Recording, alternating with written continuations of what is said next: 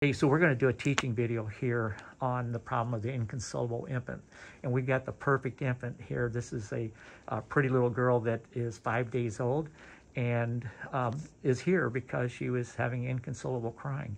Mom, can you tell us a little bit what was going on at home? She wasn't eating a lot around 2 or 3 a.m.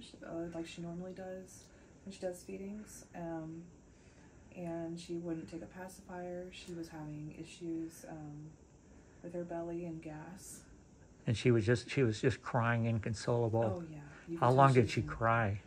Probably around 2 hours. Okay. We tried everything. So. Okay. And then when you got here, they were doing a rectal temp. Yeah, and then it was like a pressure valve releasing all the gas. Okay, so it was fairly dramatic. Oh yeah. And a little stool came with it, and then all of a sudden she was better, quiet, crying, no longer crying, just quiet. No longer crying.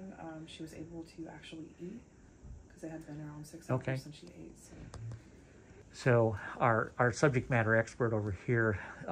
So when you have a crying infant coming in, you're a pediatric resident, but when you have an inconsolable crying on an infant under 3 months of age, what sort of things do you think about?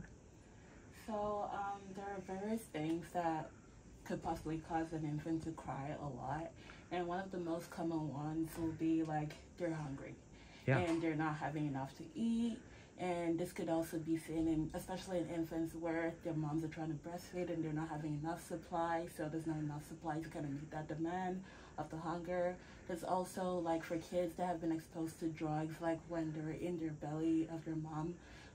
It could also be kids like that. With so like an abstinence syndrome. An abstinence syndrome. It could also be from colic, like what the mom was trying to describe. And this is mostly like seen in infants that are like less than 3 months old. They're crying because crying for like 1-2 hours is normal. Yeah, there's a lot of crying that goes on at this age.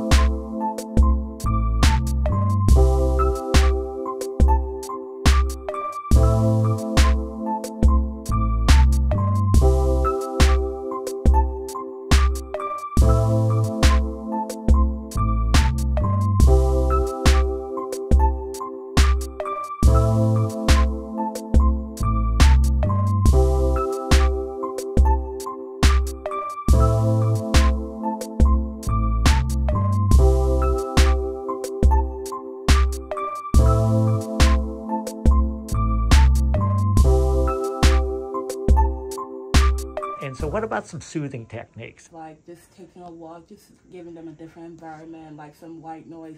Because this babies are so used to being cushioned inside the belly. So this is like kind of weird for them to be out here and there's all these different sounds and all of that. So what about a baby swing? Yeah, a swing, white noise, like whatever, like will kind of recordings of heartbeats. I've heard that. Yeah, that helps.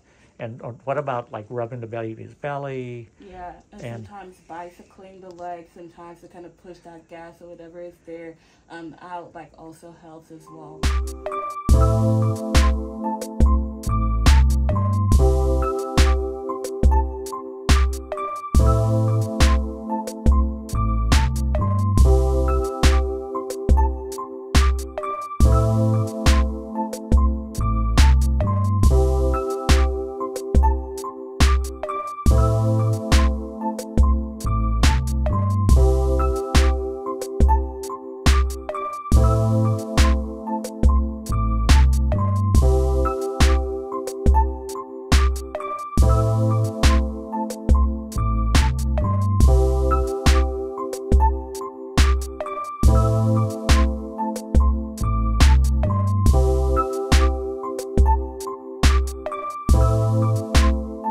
Is colic life-threatening?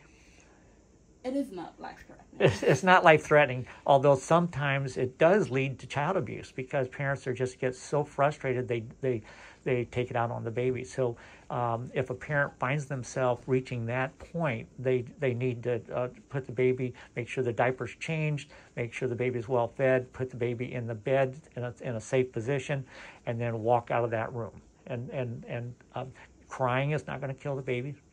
Crying is not going to hurt the baby. They do it all the time. They're experts at it.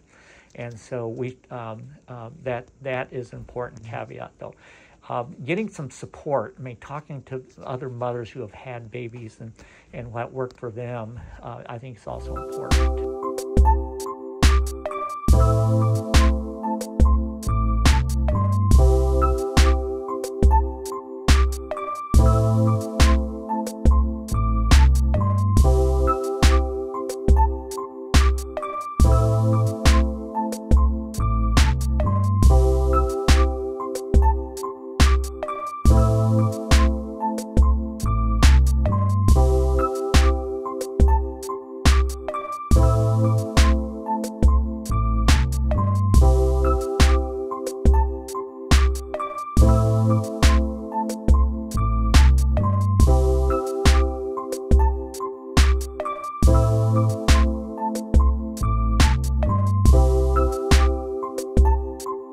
Dad wasn't in here when we did the initial video, and you actually you kind of prompted me to do this a little bit because you actually watch our YouTube channel and religiously and feel like you've learned a lot from it. But I just wanted to say thank you for kind of prompting this, because you recognize how much educational benefit there is from these YouTube videos.